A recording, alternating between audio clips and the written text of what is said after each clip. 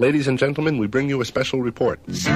Happened at 3 Mile Island Nuclear Power Station. We asked an NRC spokesman on the site about the incident. He had this to say. We asked him if there was any radiation leakage. Yeah! And where it might have gone. Here, there, and everywhere. We asked him if the situation was safe. Yes, it is. A utility company spokesman says, Half of what I say is meaningless. He added that, Yesterday, all my troubles seem so far away.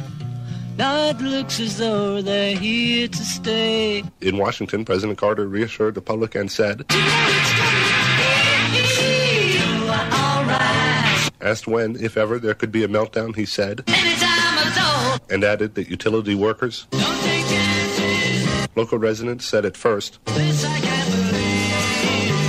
but later had this to say. What am I supposed to do? Governor Thornburg of Pennsylvania told them to go. Live next door. And called President Carter. Asked about what may lie ahead for the troubled plant, utility spokesman said they hope. No one will be watching us. And that the accident was caused because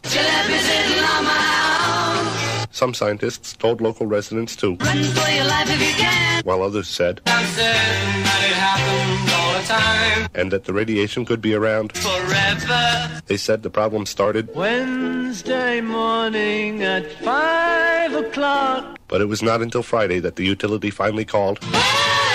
At that point, they said that what they feared most was, and that the reactor should have lasted years. They said the reactor core could be likened to a, and added, People tell me I'm lucky, and I would hate my disappointment to show. Well, if more details as they unfold, until then, we're going to go.